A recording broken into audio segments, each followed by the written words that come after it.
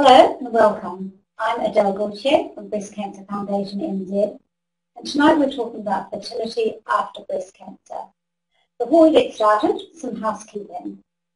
If you have any technical issues, there's a box at the bottom left of your screen with a phone number, and you can put your passcode in there, which is also on the screen, and talk to the tech team, or type details of your problem in the chat box and the support team will get in touch.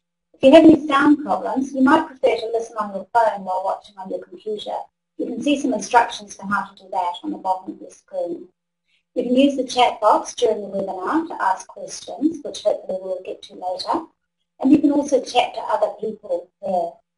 Don't worry about missing out on information while you're chatting. The webinar is being recorded and will be available on our website in a few days' time. We have three panellists tonight we're going to share with you. Caroline was diagnosed with breast cancer in 2011 and she is 33 years old. Dr. Sheridan is an oncologist, and Dr. Gudex is a gynecologist and fertility specialist. First, we're going to hear from Caroline. Caroline, thanks so much for being here tonight and for being willing to share what's really a deep and personal experience for you. I'm just going to let you get started and tell us your story. Hi, my name is Caroline Eric. In September 2011, I was diagnosed with triple-negative breast cancer. I was 33 years old at the time, had no family history of any sort of cancer, and I don't have the BRCA gene. So the cause of my cancer is still unknown. To say that the cancer diagnosis was a bit of a shock would be an understatement. My husband and I were beyond shocked. We were referred to Auckland Hospital and an oncologist called Dr. David Porter. At the very first appointment with Dr. Porter, he discussed fertility preservation with us. At that stage, we didn't have any children, but we did want to have a family and in fact been trying to get pregnant. Dr. Porter talked to us about a trial drug that could potentially protect the ovaries from the effects of chemotherapy. And he also talked to us about IVF treatment and the freezing of embryos.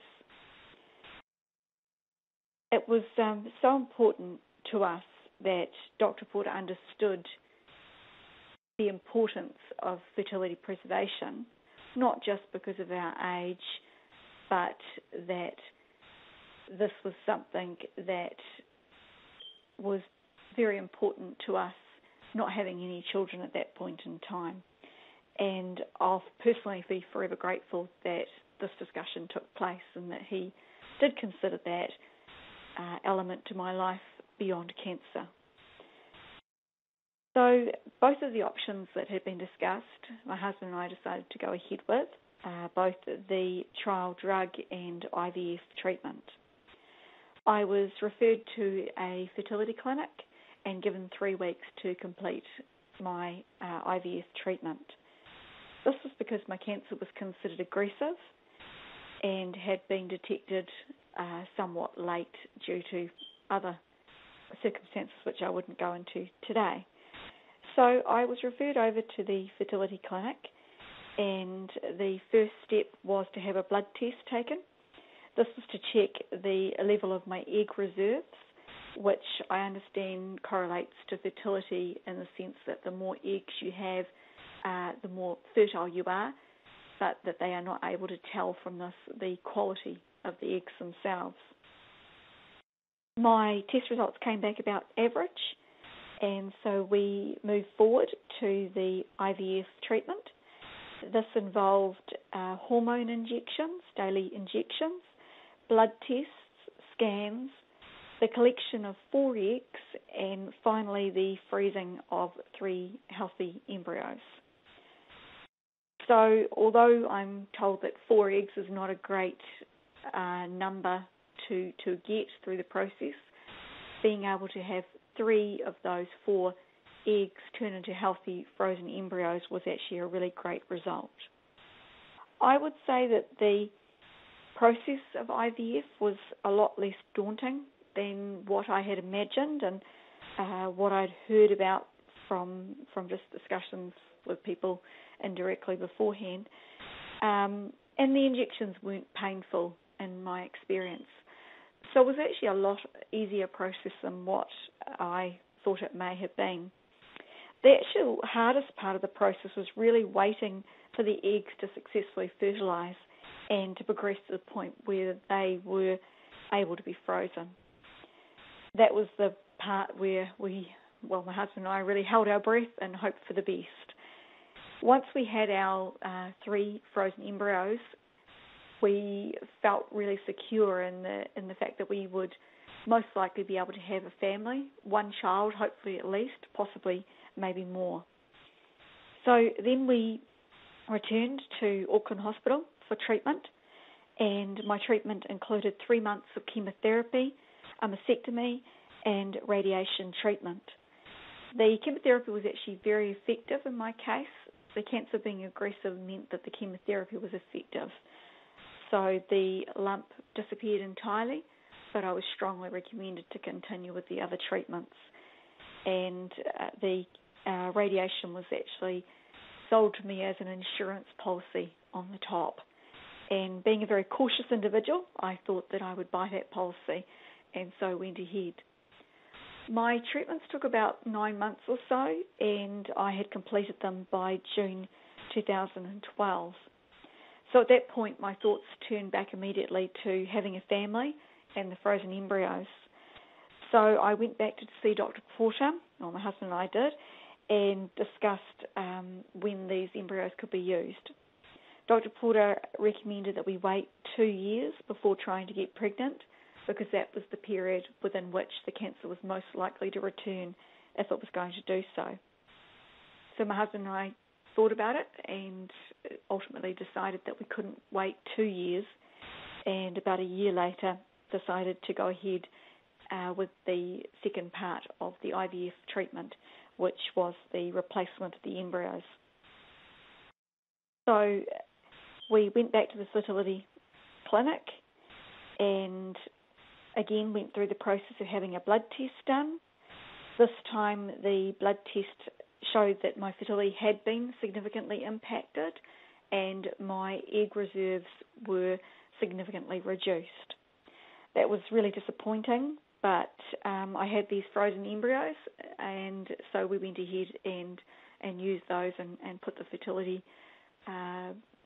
issues to one side otherwise. So we used the first embryo and it didn't take.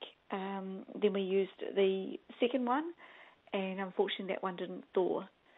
So that morning it was a very difficult decision to make whether we use the third and final embryo, but we decided to do so, and that little embryo is now our beautiful 3-year-old daughter. So a really great result from that one cycle of IVF treatment. I would say the hardest thing at that point was waiting for the pregnancy results to come through, and just having that final result being positive was just fantastic. So I had my daughter. A couple of years later, my husband and I decided that we'd like to try and have another child. We tried natural conception, we tried naturopath remedies, etc., just for a few months, and it just wasn't successful. So we went back to the fertility clinic and decided to do a second round of IVF treatment.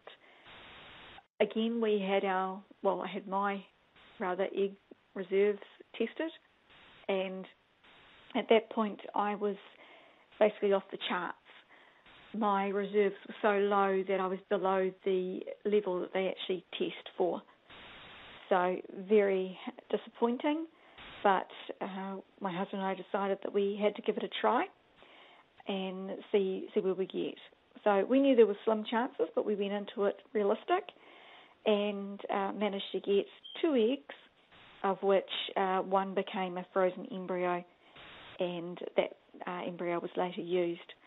It was unsuccessful, and obviously that was a really difficult and disappointing result to get. And at that point we just had to consider whether we were going to continue and try a third cycle or not. We decided after given the information that we had and after the discussions we'd had with the doctors, that it wouldn't really be sensible to try again. So that was the end of our IVF road. The process itself had been an expensive process. It had been emotionally difficult, and I'd actually felt at times like I was just a number, yet another person with fertility issues. So difficult process, and just didn't really seem sensible to try again. So my husband and I are now looking at other options. We're considering adoption. We're considering home for life, which is another alternative option to adoption. And it's another lengthy and emotional process, but one that we think is well worth trying. We're also adapting in the meantime to being a family of 3. I would say probably that the most significant impact from having had cancer is actually the impact that it's had on my fertility. I had developed coping mechanisms for dealing with the treatments and surgery and scars, etc., but I hadn't really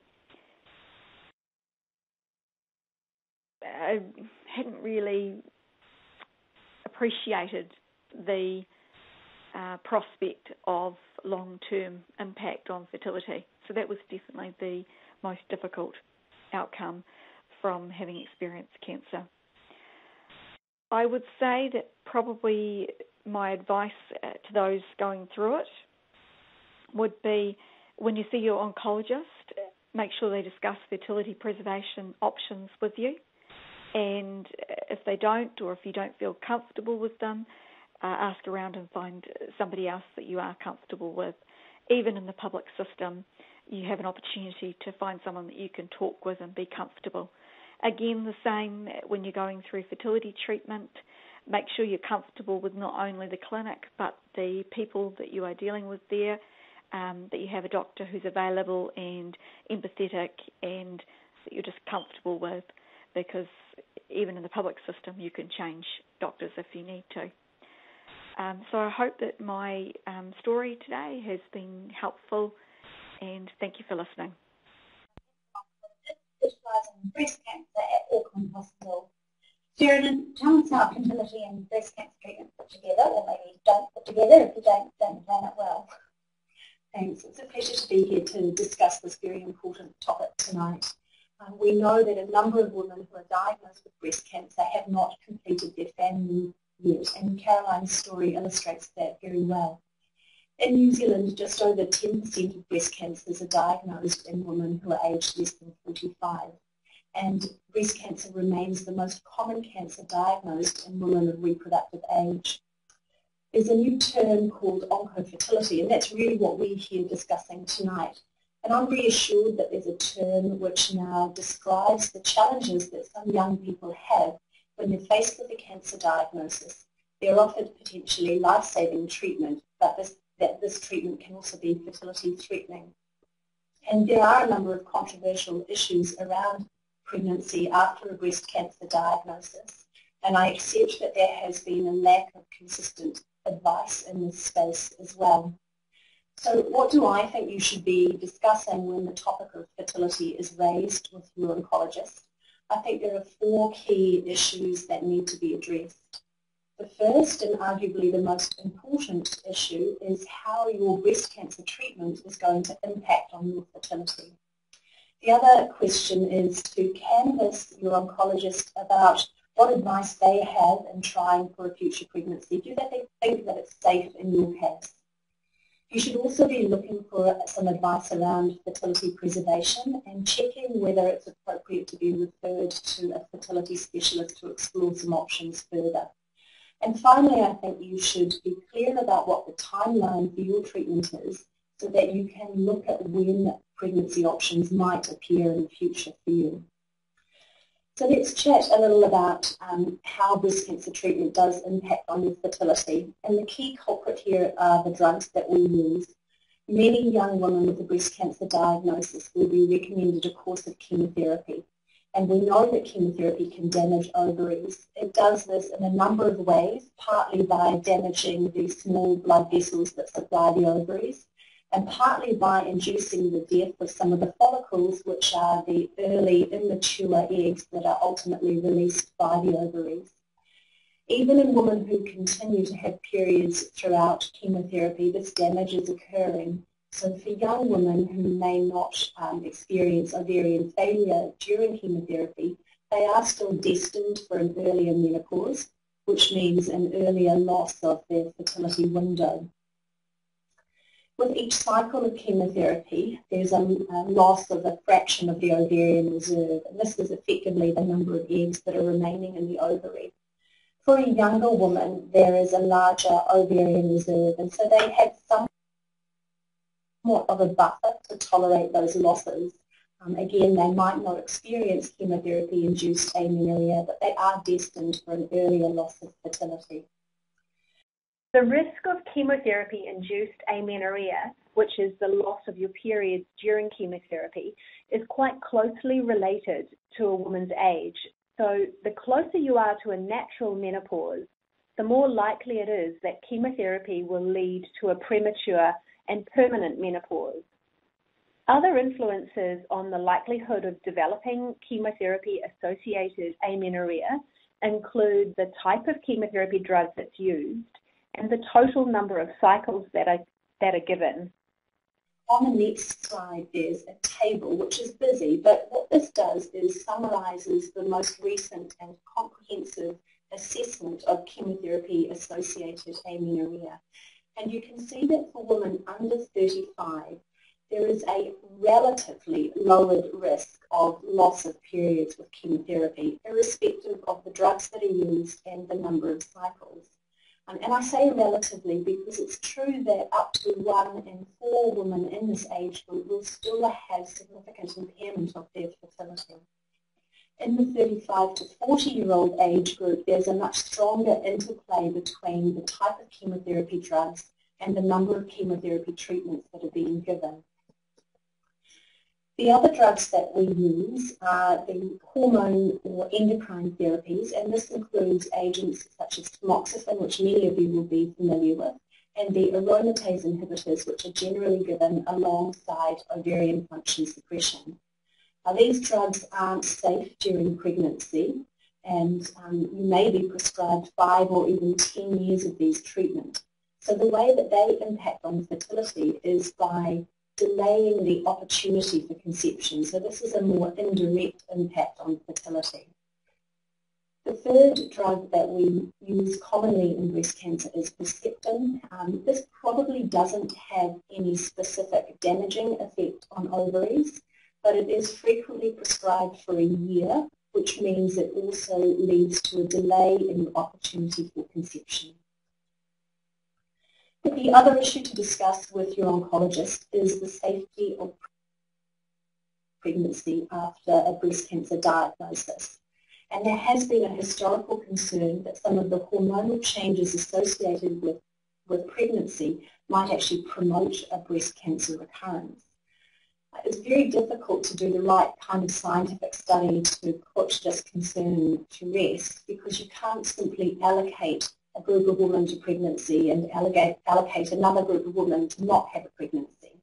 Instead, you have to look at large case series or breast cancer registry data and try and tease out the impact that pregnancy has on breast cancer outcome. And this has been done in a number of studies. The one on the slide that's now shown looked at 333 women and compared their breast cancer outcome with 874 women who did not achieve pregnancy. So the 333 women were women who became pregnant after breast cancer. And they matched these two groups according to their age, the kind of treatment that they received, and their tumour characteristics. And what they found is that there was no significant difference in survival between the group who achieved a pregnancy and the group who did not. There's another larger study out of Canada that looked at more than 7,000 women, and they found a similar result, that there didn't seem to be a negative impact from pregnancy occurring after a breast cancer diagnosis. So I think that these two studies do underscore the safety of pregnancy following breast cancer, and I firmly believe that pregnancy shouldn't be discouraged in women who have had a breast cancer diagnosis. So if we accept that pregnancy following a breast cancer diagnosis is a safe option, and we accept that chemotherapy might adversely impact on fertility, what can we do to help minimize this impact? One option is to try and protect the ovaries during chemotherapy. We do this with drugs such as goserelin, which you may know as Zoladex. This is an injected hormone that tricks your ovaries into a temporary resting state. The idea here is that if the ovaries are not doing their normal cycling during chemotherapy, they're less vulnerable to the damaging effects of chemotherapy. In the earlier studies looking at the use of Zoladex-type drugs, the results were a little inconsistent, but in recent times we've got two large studies, the PROMISE trial and the POEMS study, which show us that using the Zoladex type of drug can reduce the likelihood of losing your periods with chemotherapy. The key question is, if this happens, does it actually result in more pregnancies? And it's a bit tricky to say for sure. Superficially, it looks like it does, but the actual numbers of pregnancies that have been achieved, both in women who received the Zoladex type of injection and in the groups that didn't, these numbers are really low. So it's hard to say with confidence that this is effective in leading to a higher number of pregnancies, and it certainly shouldn't be considered an alternative to the assisted reproduction techniques that we'll hear about from Di. So with respect to the safety or assisted reproduction, historically the concerns were the ovarian stimulation that might be occurring as part of your fertility treatment would lead to a delay in commencing chemotherapy. But there are some new techniques which can help minimize the time required, and I'm sure we'll hear more about that. The other concern for oncologists was the theoretical risk that the rise in hormone levels, which occurs with ovarian stimulation, might actually promote cancer cell growth and lead to worse breast cancer outcomes. The good news is that there are now fertility techniques which minimize this rise in hormone levels. And in support of this, there have been a number of studies published which look at breast cancer outcomes amongst women who have had ovarian stimulation, and it looks very much, although the evidence is limited, that receiving ovarian stimulation to assist fertility does not negatively impact on breast cancer outcome. The final thing to talk about is interruption of hormone therapy. The feasibility of becoming pregnant after 5 or 10 years of hormone therapy is a real challenge, and so there's been an idea that perhaps interrupting your hormone therapy may be an opportunity to try for a pregnancy. There is a large study underway at the moment called the POSITIVE trial, which is looking at exactly this. Women who interrupt their tamoxifen for up to 2 years to try for a pregnancy. And in the long term, we'll have a better understanding of whether this kind of interruption does impact on breast cancer outcome. At the moment, we simply don't know. So the advice is to take an individualized approach where your oncologist will look at your breast cancer risk factors and help you to look at your fertility opportunities as well and make a decision about interrupting endocrine therapy. So in summary, I think oncofertility is an incredibly important topic because a number of women will be diagnosed and receive breast cancer treatment before they've completed their families. We do know now that pregnancy after a breast cancer diagnosis is safe. We're not really sure what the optimal time of this is. Equally, we're not sure about the safety of interrupting hormone therapy, and I recommend that an individualized approach is taken in discussion with your oncologist. Finally, it certainly looks that for breast cancer patients, pursuing fertility intervention is a safe thing to do. and I guess we'll hear from Guy now about those fertility interventions. Great, thank you, Sheridan. So our last speaker is Guy Gudex, gynecologist and fertility specialist, and also the medical director of BCFNZ, one of the 3 organisations providing publicly funded fertility treatments to Auckland breast cancer patients. Guy, what are the options for women before and after breast cancer, and how do they choose? Thanks very much.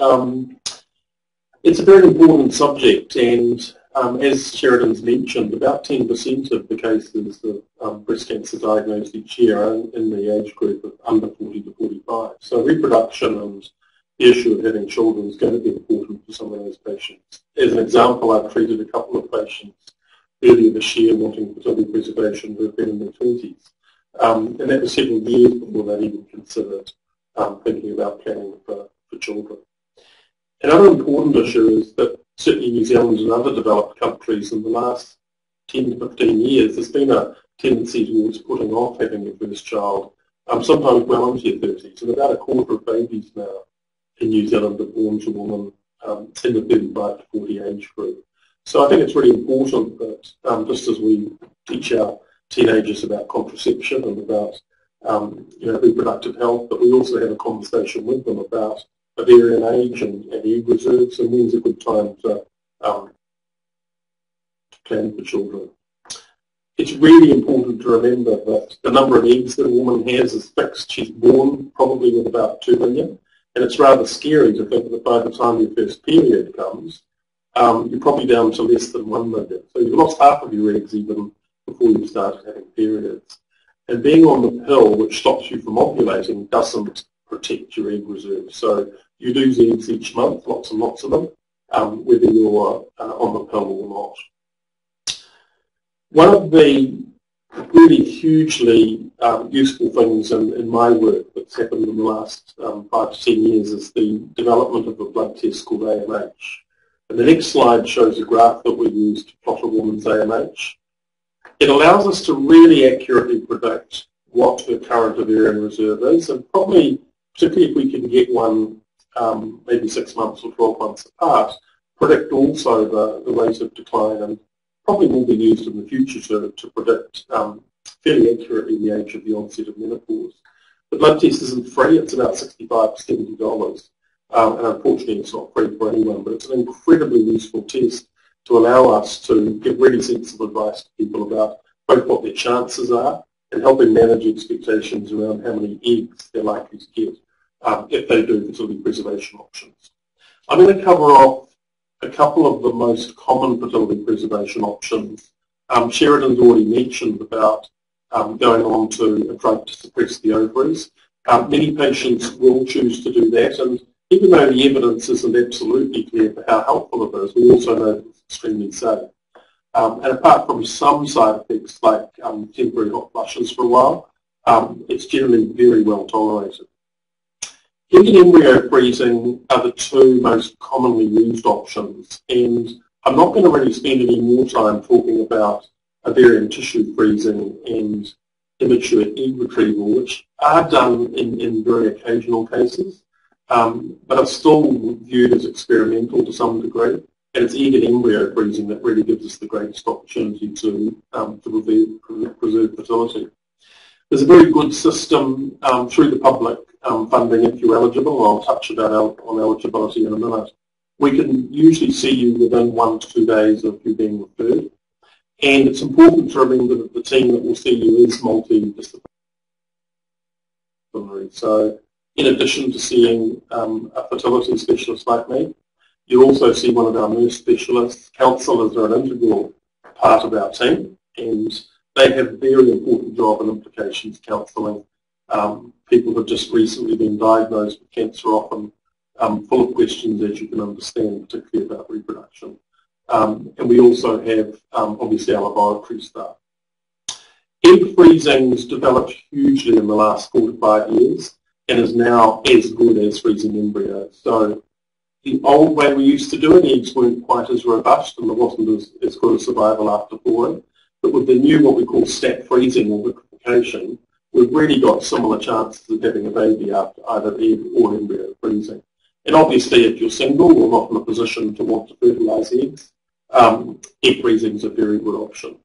I think the other thing that I can reassure you about, and Caroline has touched on this, is that although IVF does seem a bit scary, it's changed hugely in the last decade. It's hugely shorter, and although we prefer to start during someone's period, we can also start, if we have to, with cycle. And it can be all over in about 10 days from start to finish. The injections are each day, and they're a very simple pen, a little bit like an insulin injection. But we also have a very clever injection that lasts a week if people don't particularly like needles. A couple of ultrasound scans. And the slide that I'm going to show you next actually just shows you what a stimulated ovary looks like after someone's taken injections for 7 or 8 days. And so the so-called bunch of grapes picture is really just a whole lot of follicles and a stimulated ovary. And from each of those, we'll put a needle in and suck out an egg, hopefully. The average number of eggs we get is about 7 to 10. Again, to reassure you that the egg harvest process is actually quite simple. It takes about a quarter of an hour. You stay about an hour afterwards and just wake up after some light sedation. And it's done with local anaesthetic with very fine needles. So in fact, most people find it very, very comfortable. And it's really, really equivalent to having a vaginal ultrasound scan. When we've got the eggs, we then freeze them. This next slide shows you a process called XD, and this is actually how we fertilise the eggs, either when we unfreeze them a year or 2 later, or if we're going to fertilise them at the time, we do XD about half the time. You can see a needle on the right coming in, and that round thing is the egg that's been stabilised by the pipette. And we'll do this particularly when we think there's a sperm issue and we're worried about fertilisation. Next slide, please. In terms of public funding, there is a good service available, but unfortunately there are some restrictions. The woman has to be under the age of 40 to be eligible, and you also have to have no biological children. So that can be actually quite a tough role if you, say, had a child in a previous relationship, but you don't have any in this relationship. So at the moment, if you do have children, you won't be eligible. And you unfortunately also have to have a BMI of under 32. And that's partly to do with how you respond to drugs. Next slide, please. I want to mention about egg donation because egg donation is going to be a really important option for some patients. As we've already heard about, the chemotherapy may impact very significantly on ovarian reserve, and the periods may not return, suggesting that the egg reserve is extremely low. And the AMH level can decline and become undetectable. So we know that those patients, if they're not having periods, are not going to respond to the drugs that we use for IVF. Egg donation's done reasonably commonly in New Zealand, and the big problem we have is finding donors. So some patients are travelling overseas, and other patients are obviously using someone within their community. It might be a younger family member, it might be a friend. The ideal egg donor would be under the age of 30, but we actually take egg donors under the age of 35 if their AMH seems good. There is legislation in New Zealand that covers egg donation, and certainly donors have to be identifiable. And we also have an upper age limit of around 50 to 52 in New Zealand, generally for using a donor egg. And that's already around the risks of being pregnant when you get into your 50s. It's not set in absolute concrete, but it's a general policy that most of the clinics adopt. And we'll take each case individually. We'll assess them and look for other conditions such as diabetes and heart problems and blood pressure problems and make individual decisions. I want to finish off by just commenting on our ability now to genetically test embryos. So these are fertilised eggs that have been frozen at the 5th day, and prior to freezing them we can now take a little biopsy, and I've got a little brief video that shows the biopsy process. It doesn't harm the embryo, and what we're taking is actually just a little piece of the tissue that's come out of the side of the embryo naturally. And this is able to be replicated and genetically tested and gives us exactly the genetic information of that embryo. And the huge advantage of this for the future will be that we can actually put back an embryo that's already been tested and made sure that it's got the right balanced number of chromosomes. We know then that the chance of getting pregnant is even better, and the chance of a miscarriage is quite low. It can be absolutely devastating, as you can imagine, to get pregnant through treatment such as IVF and then have a miscarriage. At the moment, a frozen embryo being put back has about a 50% chance of getting somebody pregnant, and we would generally quote about a 90 to 95% chance of surviving the thaw. We also know that freezing the embryos doesn't harm them, so there's no increased risk of problems with babies from embryos that have been frozen, so that's very reassuring. We can test embryos. We have the technology to test embryos for the BRCA gene mutation, but that is controversial, and there's certainly some ethical issues around that, because at the end of the day, that would be an embryo that simply has a risk of something and not a definite diagnosis. I just want to finish off by saying in summary that counselling and early referral are really important parts of the fertility preservation journey. Ovarian reserve testing, primarily by way of AMH, is incredibly important and very useful. We can get the result back within a few days of having the blood test taken.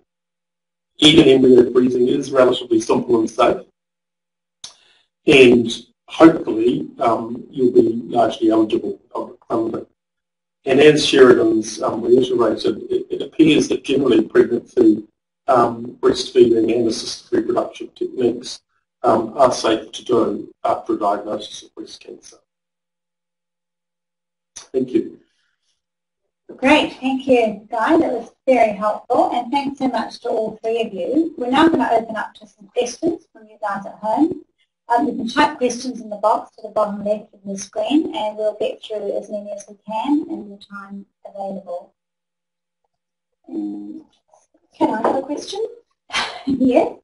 Guy, I'm anticipating now that some of the women who come and see me in the coming weeks might ask about AMH levels, and do you recommend that this is a test which is overseen by a fertility specialist so that it can be interpreted in a helpful way?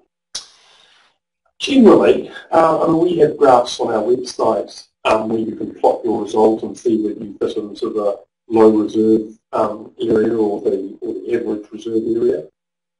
But often the story is a little bit more complicated than that, and so to be able to benchmark it against how long has a person been trying to get pregnant, any other medical issues. So generally speaking, although general practitioners and non-fertility doctors can request the test, it's often helpful to have a conversation with a fertility doctor to get the full context. Thank you. And another question for Guy, how much does it cost to freeze ovarian tissue? That's something patients have to pay for? So ovarian tissue freezing is simply having a laparoscopy, which is a camera in the tummy button. It's how gallbladders and appendixes are taken out. So the procedure takes about 30 to 40 minutes, that's all. And part of the ovary is removed, quite simply. Right. And then in the laboratory, very, very thin slices are cut up and frozen. Mm. And so you can generally, if it's for cancer preservation, you can generally get that done and laparoscopy done through the public system. Okay. But there would be no public funding for the ovarian tissue freezing, and that would be about $4,500. And a question for Caroline. Caroline, what would you do differently if you were doing this again? Oh, so much of it is beyond your control. I guess I may, definitely going into the IVF second round, I would have looked around more to different clinics, spoken to different people about it. Since going through the rounds that I've been through, I've obviously spoken to many women about their experiences and found that obviously everybody has a different story, but quite often there's a consistent story of people feeling unsupported and having difficulties in availability, etc., being able to talk to the right people at the right time. So I would look around more, I'd talk to people, and I'd be more well informed about the IVF process and the services available, different clinics available, before I went into another round. How much choice do people have in the public sector, Guy? So there's no choice in the public sector. So separate to fertility preservation, if you need IVF for a fertility reason, you would be randomly allocated to one of the 3 clinics that all provide government funds for IVF. Yeah. And for fertility preservation, because it's so urgent, it's generally allocated on the month of birth. So if you're born in December, you always go to that particular clinic. February to that particular clinic. I was referring to my private second round. Sure. Question for Sheridan. I've read that some of the chemotherapy treatments can weaken the heart, which can affect pregnancy after cancer. Which chemotherapy treatment is that? So there's 2 main classes of drugs that can impact on the heart. One is Herceptin, but that's generally a reversible phenomenon. So when you stop the drug, the heart dysfunction returns to normal. The other class of drugs are the anthracyclines. They're the drugs that are often red in the bag, epirubicin and adriamycin. The impact on the heart from those drugs tends to occur some years down the track, so not soon after the time of chemotherapy. And Guy, the question, I was told there was a lower chance of successful pregnancy from frozen eggs as opposed to embryos. Is that the case? I don't think it is now. As I said, the last 4 to 5 years, the technique by which we're frozen eggs has changed. We now freeze eggs and embryos in exactly the same way. It's called snap freezing, and it basically avoids ice crystals forming. And we're now getting very commonly around the world very similar outcomes. You do need a reasonable number of eggs frozen to give yourself a reasonable chance of having a baby. It would be in the order of 7 to 10 eggs, because you probably need about 7 to 10 eggs to, on average, get about 2 good quality day-5 blastocysts. There's not all eggs fertilised. Yeah. Not all fertilised eggs grow on to become normal embryos. And probably, without scaring people, probably around 35 or 36 years of age is where the number of genetically abnormal eggs starts to creep up. And so miscarriage risk is more common and things like that.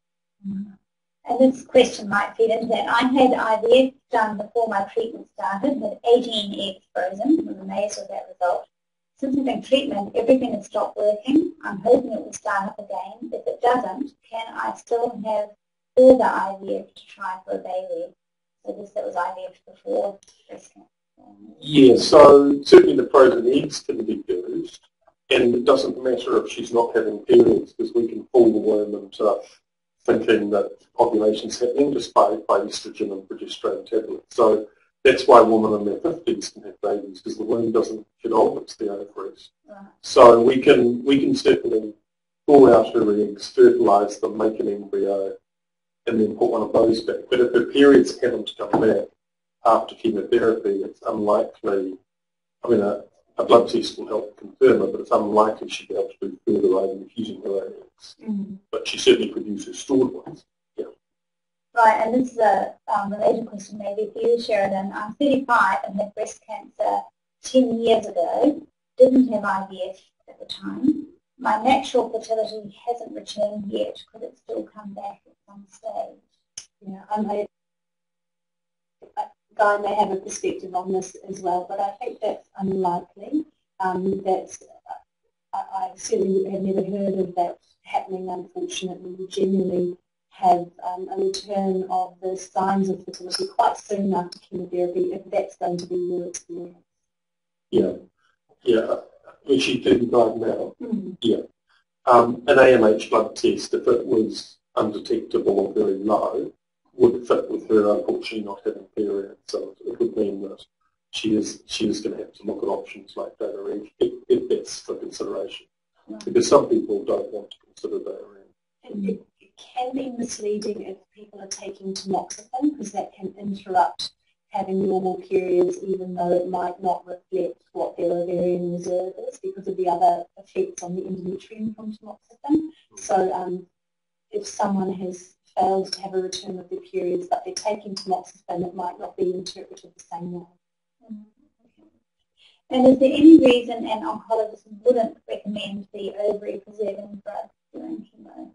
Yes, there is some reasons. So one of the main studies that was done was called the Poland study, and that trial in which there was around about 275 patients, that was restricted to people who had hormone receptor negative disease. So our greatest confidence in using that drug is in the hormone receptor negative population, but some of the other studies have included hormone receptor positive breast cancer cases. So it's the most common use is in hormone receptor negative breast cancers, but again it needs to be individualized, so it's worth discussing and explicitly asking that question with an oncologist.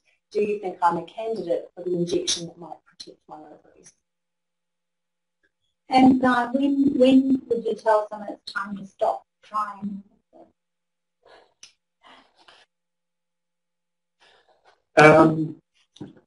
So what we know is that a lot of the chances of getting pregnant from IVF is embryo quality.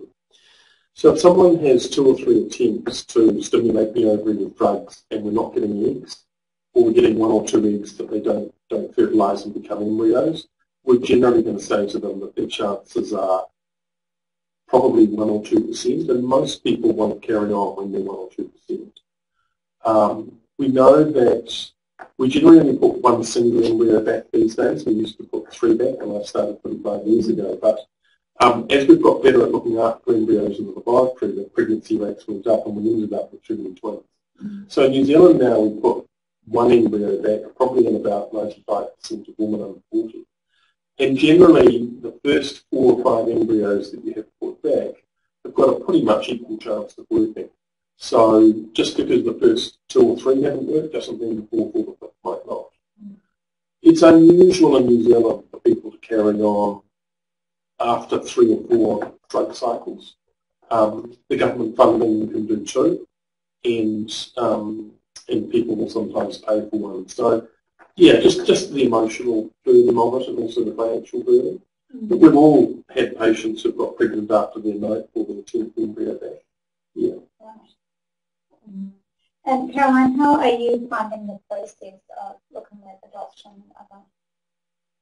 Oh, well, it's yet another difficult process.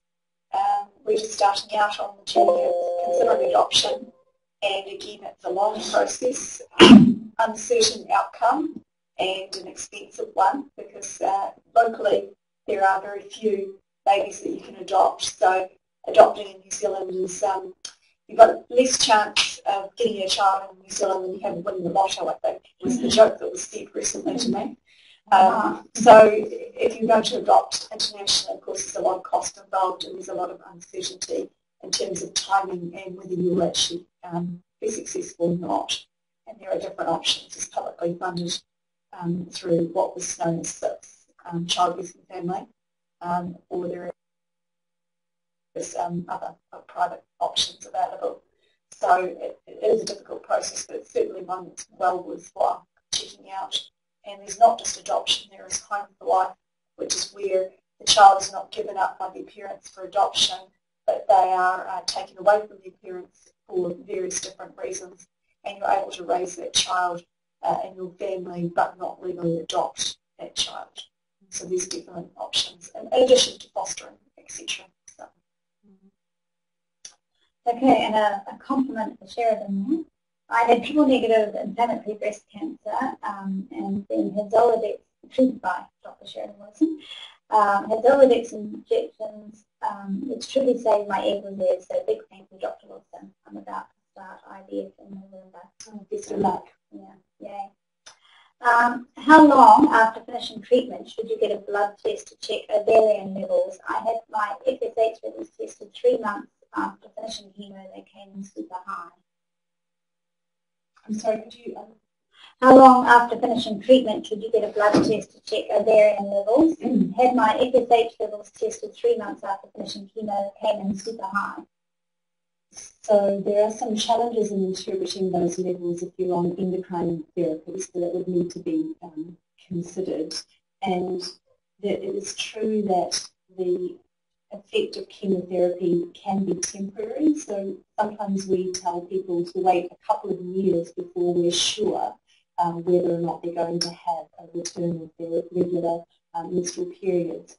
The AMH levels may surpass that historical sort of approach, though. Yeah. Yeah, no, I think definitely well worth waiting at least a year. But again, we think AMH probably doesn't recover. It's worth noting that it can be artificially reduced if someone's on the oral contraceptive. And so if we do an AMH in someone who may be just 28 or 30 and wanting to know about their fertility for the future, if it's a bit lower than on the pill, we'll get them to stop the pill for 3 months and repeat it. And we do sometimes see it bounce up. But it's pretty unusual to see someone who's got a low AMH from cancer therapy and then for it to bounce back. Whereas FSH can be up. It's a brain hormone that we used to use to measure fertility, but not nearly as accurate. And that can be elevated because of the drugs and then drop down and restart working again. So yeah, AMH is probably the more useful, and it's very reasonable to wait a whole year at least. Okay. And do you know if the government would pay for IVF with thawed eggs and donor sperm if you don't have a partner? Yes. Okay. If I didn't freeze eggs before commencing chemo, would I be entitled to public funding now that I have completed chemo but I'm not in a position to start a family yet, age 33? No. So fertility preservation funding currently has to be prior to treatment, Right. and the probable insult to the fertility. But could she go on a regular waiting list for publicly funded? Not if she's current, not if she hasn't been trying. So one of the eligibility criteria for the general funding is that a person's been trying for 12 months to get pregnant. Okay, but then she could go on a regular waiting list. If she can try for 12 months, and if she had enough points, a point scoring system. Right. Okay. I've been told to wait 2 years before trying for pregnancy post-cancer treatment. What % of risk is there for recurrence if I become pregnant sooner than 2 years? We don't know, is the answer. There simply isn't data to tell us that a pregnancy within those 2 years increases your risk by a certain amount. So I'm really sorry, but there just isn't information to answer that. I think we might have already covered this one. How many tries do you get for IVF before the funding is stopped?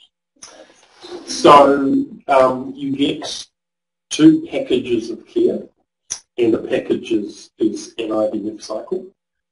If your first IVF cycle, and it includes any frozen embryos,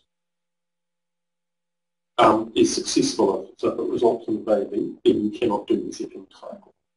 So the answer is 2, but only one if the first one works. If you do get a baby at the moment, you can come back and use any spare frozen ones for free as well. So you do have the chance for 2 babies under those circumstances. Once you have 2 babies, there's no public payment. So what do you mean you can have a second one for free? So you can do an IVF cycle, have an embryo put back and get pregnant and have a baby, or maybe it's a frozen one that's put back and it's successful. You might still have 3 or 4 frozen ones.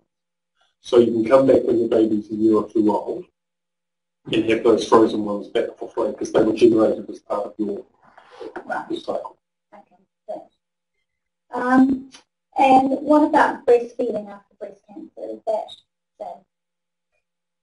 So obviously not while you're on any hormone therapies. Most women who have had breastfeeding from the unaffected breast is fine. It's not a problem and it shouldn't be affected. Breastfeeding from a breast that has undergone a partial mastectomy or radiotherapy is frequently not possible, generally because milk production was dramatically lowered in those breasts. But there certainly are examples of it happening. But in the unaffected breast, breastfeeding should be able to proceed without any instruction. And what if my breast cancer comes back while I'm pregnant? So we can treat breast cancer during pregnancy. Surgery is an option, and chemotherapy can also be an option during pregnancy. We are restricted in what kinds of drugs we can use, and we have to be careful about the timing of delivery and the timing of chemotherapy doses. So often women who need cancer treatment, not just breast cancer treatment, but cancer treatment during pregnancy will often have a planned delivery at around 38 weeks to just give some certainty around the timing of the chemotherapy doses and the delivery of the baby. But it is possible to provide some breast cancer treatment during pregnancy. And how much does private IVF cost? It costs approximately $10,000 for simple IVF, and if you need microinjection, which was the slide I showed of an egg being injected with sperm, it's about an extra $2,000, so that's about $12,000 if you need XF. And about half of people need XF as a sperm pump. And what about genetic testing? What does that cost? That's about $3,500 at the moment. For however many embryos, it might be one embryo, it might be 6 or 7. Within a year or two it'll be per embryo, and probably $100,000, so probably $800 or $900 per embryo. Is that testing done here in New Zealand? In Auckland. Okay. I think we might have gone through questions here.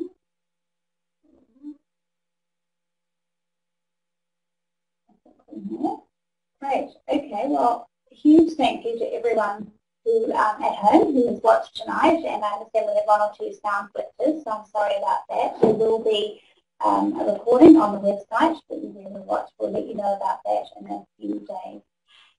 Thanks again to Caroline, Sheridan and Guy. We hope that you all found this helpful, and we'd appreciate if you could take time to give your feedback when you exit the webinar. If tonight's discussion has raised any questions or concerns for you, please do call our Breast Cancer Foundation nurses, Sarah and Vivian. They'll be on our 0800 BC nurse line tomorrow, and that number is on the screen now. As well as answering questions, our nurses can provide referrals to our free counselling service and to fund the rehabilitation programs. So we'll send you a link to that recording when it's online if you'd like to watch it again, or recommend it to someone else. Thanks again for joining us. Good night.